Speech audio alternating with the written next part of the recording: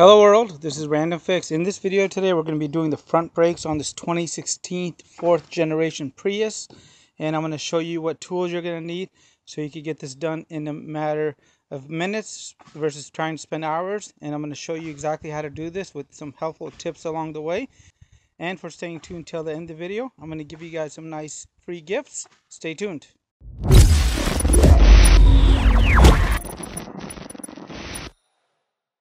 Hey everybody, welcome back to the channel. So we got the Toyota Prius here and we are doing the front brakes, and I've had the brakes for quite a while, and now we are finally at 117,808 miles, and the brakes are due for a change because we're going to go on a cross-country adventure in the Prius here. So the brakes are there. I normally go ahead and do a tire rotation, oil change, everything at once. So I'm going to have a video link down below on how to do the tire rotation and everything else below. And for this video, I'm going to tell you guys what you're going to need to go ahead and get this done. So the very first thing you want to do is get yourself some sort of brake spreader. So I have a Lang right here that can work. You could also grab one of these cheapy ones. They're about $5. I have some brake cleaner here. 2 cans always helps. I have a 21mm impact here. This is what I use to go ahead and remove the tire from the car. I always try to go ahead and make sure it's loose before I go ahead and jack it up. And for jacking the car up, I go ahead and use this jack right here. It's a floor jack, and I got a little rubber piece here to make sure I don't damage anything. And when I have it up on the jack, I like to go ahead and use these horses. And my car is going to be completely off the ground, but if you're only going to care about the 2 front wheels, that's all you're going to do. You can leave it on the jack. I don't recommend it. It's not safe, and that's your decision. And I have 2 blocks here in case I need to block the wheels off, so you could also use wood. And for my car, I'm actually changing out the rotors, so I have these nice caliper hangers right here, and you could also use a coat hanger if you have one available, so that way the line doesn't have any kind of stress on there. You're going to need a 14mm to go ahead and remove the caliper bolt. Then I have a torque wrench here, so after we put the tires on, we can go ahead and torque it down to 76 pounds of torque, and we can go ahead and get that on nice and secure. And I always recommend checking the torque setting after driving for 10 or 20 miles, because I've seen vehicles where the lug actually backs off and it's not a fun experience. The wheel will actually fall off. And then I have a 17 right here in case the bolt by the caliper actually moving. You're going to use that. I have a flat tip screwdriver in case we need to pry anything loose. I also have a 14mm here to go ahead and use on a smaller ratchet, because sometimes this is a little bit easier. I have a smaller torque wrench here for putting the caliper bolt back in. You can use some Loctite, and to grease up the pin for the caliper, you can go ahead and use something like this 3M paste here, or you can use this caliper lube right here. And if you live in a very bad area and you got snow and salt on the road, you might want to use some anti-seize. And on this particular vehicle, in case you're experiencing some kind of disc noise, they have this disc brake quiet right here, and it works because one thing about the Toyota Prius 4th generation here, if you're ever driving and you hear that little click click click, there's actually bad hardware that comes on this vehicle. So I actually removed these brake pads originally at 70,000 because I got so sick and tired of that noise. And I'm going to go ahead and put this up on the horses, jack this all up, and again, you'll find a link to a video on how to go ahead and lift up the vehicle if you're not sure how to do that safely. And lastly, I have my brake pads and 2 brand new rotors right here, and I have my oil pan right here that I use for changing the oil. And what happens, the brake cleaner is going to fall on the ground, and you don't want to go ahead and dirty up your whole garage just because of that. So I always recommend catching all your contaminated fluids into one bucket, and that way you can go ahead and get it to its right facility to go ahead and possibly recycle them. Alright guys, so we got an official seal of approval that I know what I'm doing. I actually worked at a shop and been working on cars since I was 13 years old, and I'm not going to leave you guys hanging here. So we got everything we need to get going, and now let's get this Prius up in the air. Okay, so we have the car up in the air. You don't have to go ahead and disconnect the 12-volt battery that's under the hood on this vehicle, and if you had an older Prius, it would be in the trunk area. But you want to make sure you do certain things. One of the things is keep your keys far away from the vehicle. Second thing is do not touch that brake until you have the caliper and the whole assembly back on. If not, you're going to go ahead and just push the piston out. And the other thing you also want to go ahead and observe is mine has a rear parking brake, the one where you push in. But if you had one of those electronic ones, you're going to need a special scan tool. So this video right here is only for the front brakes, but I will show you at 117,000 miles how much of the rear brake is actually left. And on this one, you do not need a special scan tool because it doesn't have that actuator where the parking brake is always set. Whenever you park it, you have to manually do it. Alright, so we got all the tires in the right place now. And now let's go look at those rear brakes to see how worn out they are. Put the tire down easy, buddy. Don't let it drop. So let's go ahead and test out how much of the brake pads are actually left after 117,000 miles here. So on the front brakes here, it looks like we got 5mm left, which is surprising because I thought these brakes would be toast. And on the rear brakes here, it also looks like we have 5mm left, which is also surprising because normally the fronts will wear out a lot faster than the rear. So this is holding up pretty well. We're still going to change them though. So one of the things that I do besides leaving the door open is I go ahead and pop the hood. That way I have clear access to that brake fluid reservoir, because later on we're going to go ahead and take the cap off once we're ready to go ahead and compress the piston back. Okay, so I did the passenger side already, and here on the driver's side you want to go ahead and turn your wheel to the left so you'll have easier access to everything. So these are going to be the caliper bolts. These are the 14s. You're going to go ahead and remove them, and if you're going to change the rotor, you're going to remove this one right here. It's 17, and also 17 right down here. And I forgot to tell you guys, you're going to need a 17mm socket to get the caliper bolt off down here and up here for the bracket. And then you need a wire brush to go ahead and clean the actual caliper grooves. And let's go ahead and begin off with removing these 14.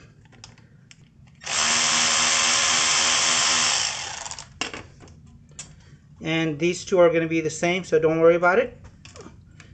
We're going to grab our bracket hanger here, pull this off just like that. And now we're going to go ahead and hang the caliper so it's out of our way and there is no stress on this brake line right here.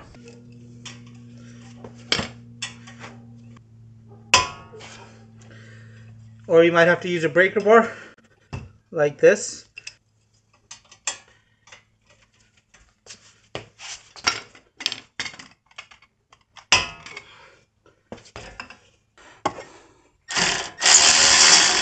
With these 17mm bolts loose, I can go ahead and back both of them up.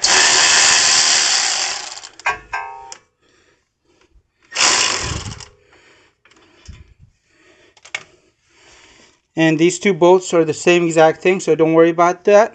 And the one thing I want to point out to you guys, this pin and this pin are not identical. So I'll show you guys that now. So if you guys notice, this pin right here on the bottom has this rubber seal.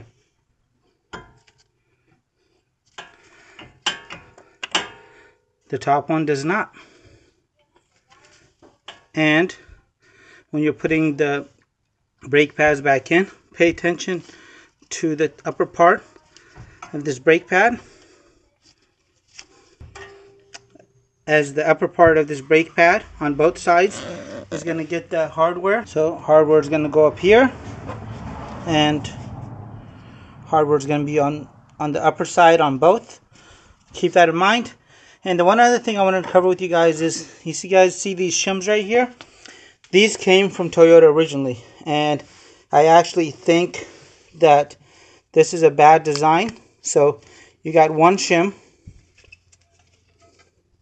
then you got another shim, and these are the little clicking noise that I told you about in the very beginning of the video. So when I do put my new brake pads on, I'm not going to go ahead and reinstall these. Honestly, I will keep you guys up to date, and I'll drive about 1,000 miles before I post this video. And you guys can check any updates in the comments below if anything changed. But I'm going to go ahead and leave these shims off, as I think these are going to be more of a problem than a benefit. But make sure you do guys put on the top hardware here. Now go ahead and remove the bracket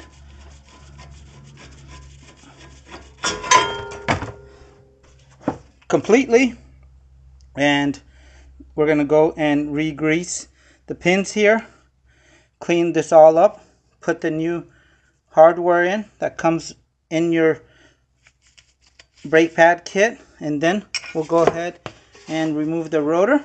And the rotor should just come off, and if it doesn't,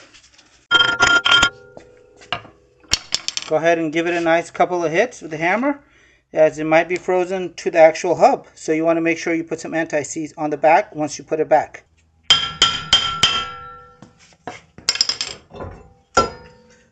There it goes. Brake rotor is off. Now I'm going to go ahead and grab my wire brush and brush the front of that hub off right there, so we get a nice clean surface.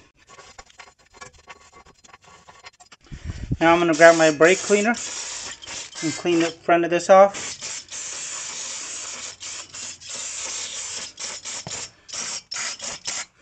And you guys see that red gunk on the back of the piston? You want to make sure you remove all that as well before you go ahead and reinstall this. Now I'm going to go ahead and compress the piston back. So I'm going to grab one of these $5 tools. So I've gone ahead and slid in one of my old brake pads right here. There's the piston, and I haven't compressed this yet because one thing I want to do is I want to come up here. There's these two tabs, and you want to loosen up the cap on the brake fluid reservoir. Don't leave it off. You just want to put it on top, because we really don't want unnecessary water and moisture to go in there. But this is not tight. And now we're going to go ahead and compress that piston. That piston is going to go back straight. And you could use a C-clamp. You could use one of those spreaders that I showed you in the very beginning. And I'll have a link to anything that I use in the video. And I'll also include a link to other videos that can help you out. In case you don't have one of these tools here, I have a cheat on that too.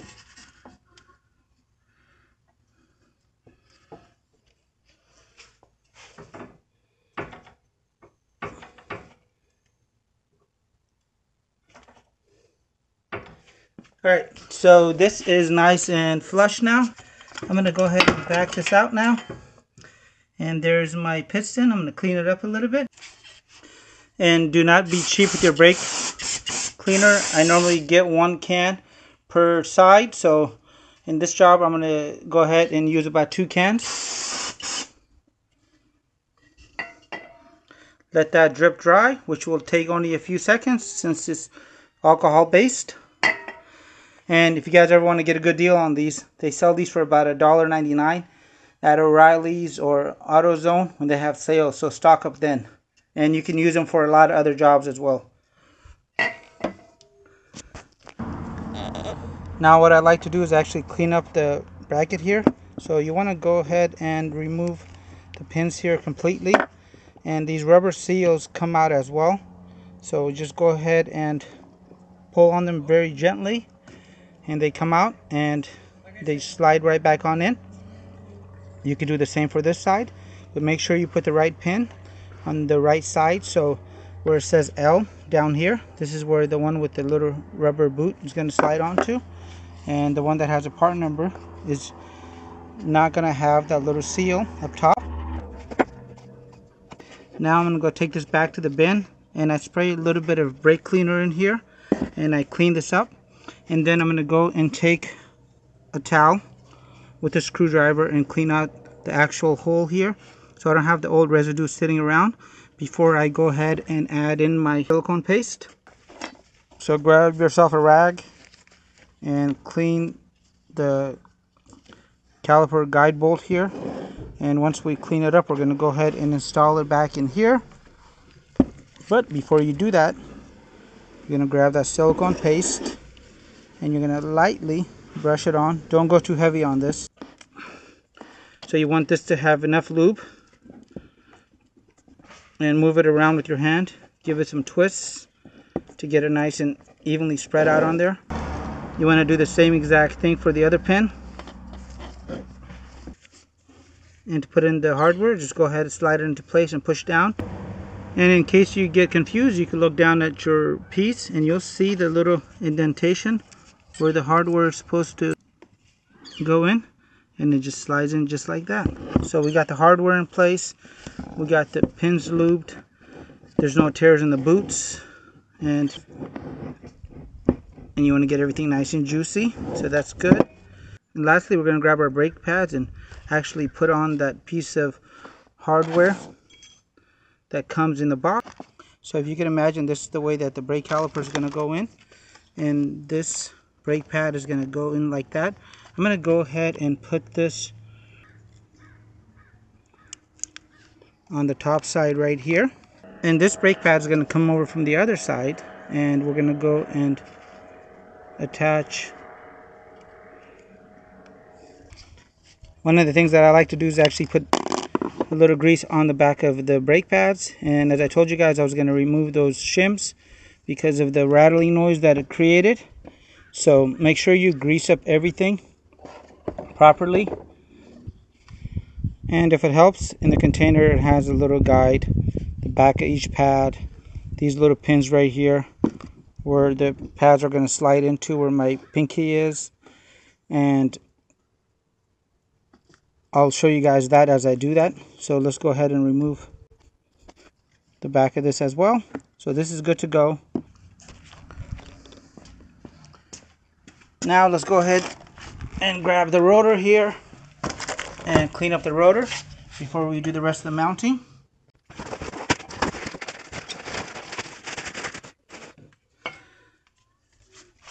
So I like to go ahead and grab some kind of clean surface to clean up the back of the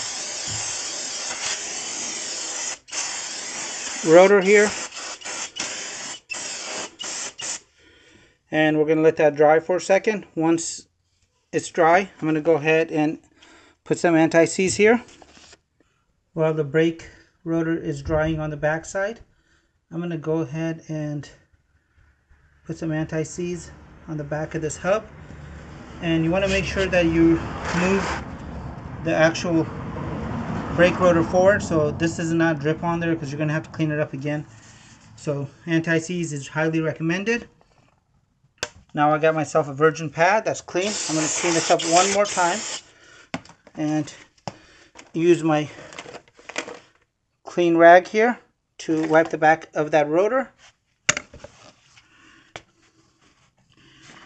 And I'm going to grab the rotor from the inside.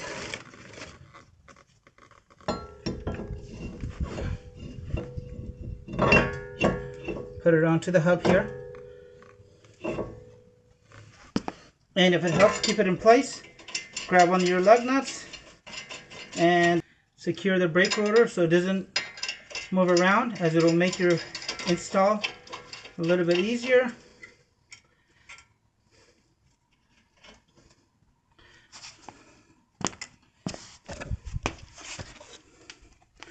Now I'm going to grab my brake cleaner again.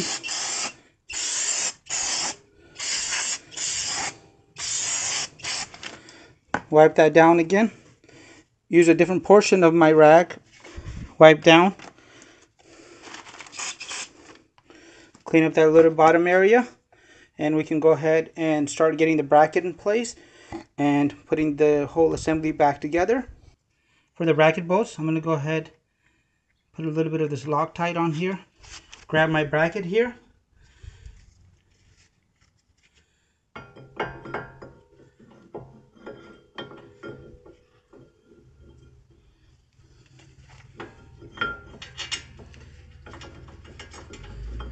Feed the two 17mm bolts through the back here.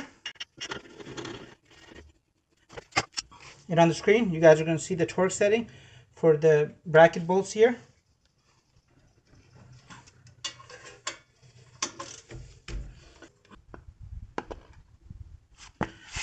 Now I'm going to grab my silicone paste. I'm going to put a little tiny bit here, here, and on the back of the pad. And you want to make sure you don't touch the front of it. And all you do is you put the back section in, then you kind of twist it into place and push it in. Then you're going to do the same thing for the pad that goes on the back.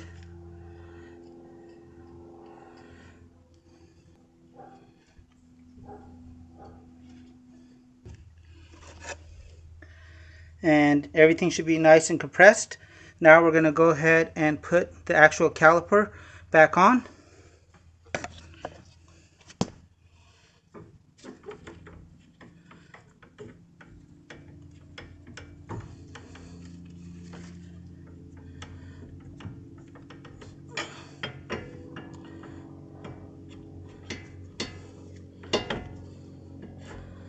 You want to push the little bushings in. Grab your actual caliper bolts. Put some Loctite on these.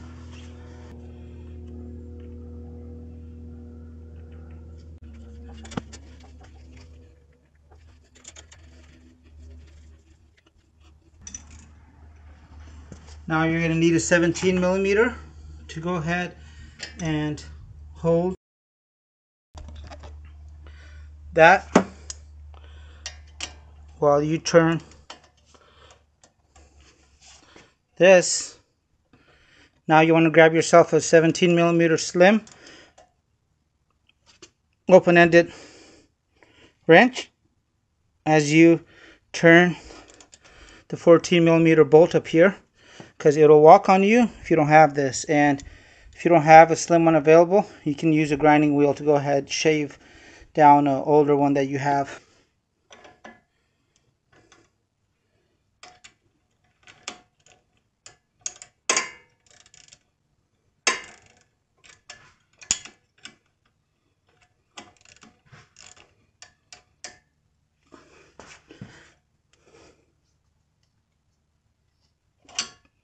And with both the driver and the passenger side brakes done, I'm going to go inside the car now and push the brake pedal nice and smooth a couple of times here. And so this is only when the calipers are completely assembled, as doing this when they're not will cause the piston to just pop out of the actual caliper, and that's going to be a bad day. You're going to have to run down to the shop, and you're going to have to then bleed the brake system, which on this Toyota Prius there's actually a scan tool that does ABS bleeding. My brake fluid looks really good. I have a tester, so I've tested it and I'm happy with it. But if you guys want to see that video, please comment down below and I'll be more than happy to do that for you guys. Just make sure that you guys put the cap back on the brake fluid reservoir nice and tight, and get these clips back in. Push the seal down. And if you guys were curious, this is how much we have left on the front brake pads here. So there's quite a bit. I'm sure you might be able to even go up to 200,000 miles without changing out the brake pad. And when I think I'm done and I have everything assembled, I'll go ahead and spray any area that might have got contaminated one last time on both sides. And while the oil is draining, I'm going to go ahead and put the tire back on. And if you guys see that groove right there on the lug nut, make sure you guys get the center, because if it's sitting on the edge of the rim, it won't go in correctly and you're going to have issues. So start everything by hand, put it on the lowest torque setting, and then work it in a crisscross pattern. And then once you actually make contact with the ground, you can go ahead and use a torque wrench. With all four tires back on the ground, go ahead and torque everything down. Set the parking brake, as it really helps. And now we're going to go take this for a quick little test drive. When we get back, we're going to just double check again with the torque wrench and then check 20 miles down the road as well.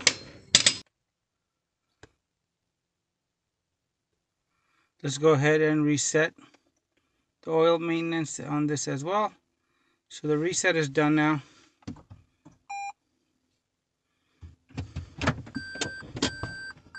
Let's go take this for a quick little drive.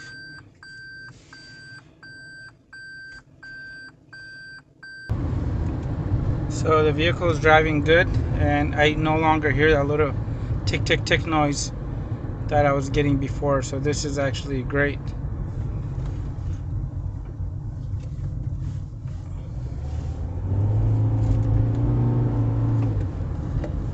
And the brakes are nice and strong. And if you guys want to download the Random Fix tire rotation guide here, and also the Dorman wheel torque guide here, you'll find these both at randomfixworld.com, and they're free downloads, so check them out. And there's also some other pretty cool stuff there, like a car buying guide and other things that you guys will find useful. If you guys are enjoying the video, give the video a dirty thumbs up, because it's nice to be able to save yourself some money.